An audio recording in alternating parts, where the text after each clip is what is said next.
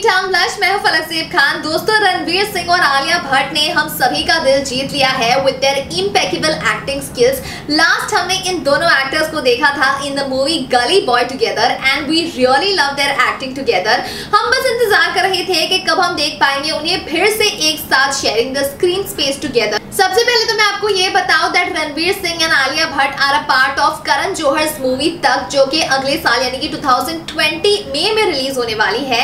लेकिन apart from this हमें ये पता चला है कि आलिया भट्ट और रणवीर सिंह दिखने वाले हैं हमें एक साथ for their third project together.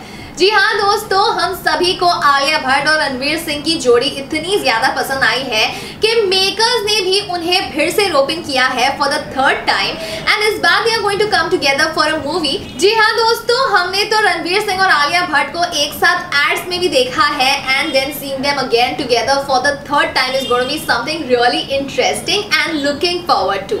अब तक हमें कोई ऑफिशियल कंफर्मेशन नहीं मिली है दोनों के साइड से, लेकिन अकॉर्डिंग टू रीसेंट रिपोर्ट्स हमें ये पता चला है कि both have already signed for their project. It is by a famous banner. अब तक कोई भी डिटेल्स आउट नहीं हुई है अबाउट दिस मूवी, लेकिन आई एम श्योर सभी आलिया भट्ट और रणवीर सिंह फैंस बहुत ही ज्यादा खुश होंगे एक साथ फिर इन दोनों एक्टर्स को देखने के लिए on screen. Well apart from this, Alia Bhatt has lot of projects in her kitty. अब आने वाली है उनकी मूवी कलंक, फिर हम देखेंगे उन्हें सड़क 2 में, ब्रह्मास्त्र में, इंशाल्लाह में, RRR में एंड देन तख्त में भी।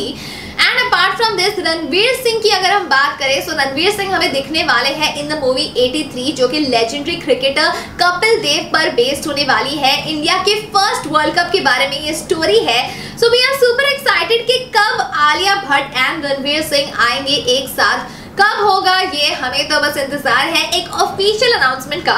तो फिलहाल आप कितने ज्यादा खुश हैं और क्या कहना है आपका इस न्यूज के बारे में, नीचे के कमेंट सेक्शन में हमें जरूर बताएं और हमारे चैनल बीटाउन ब्लश को सब्सक्राइब करना ना भूलें।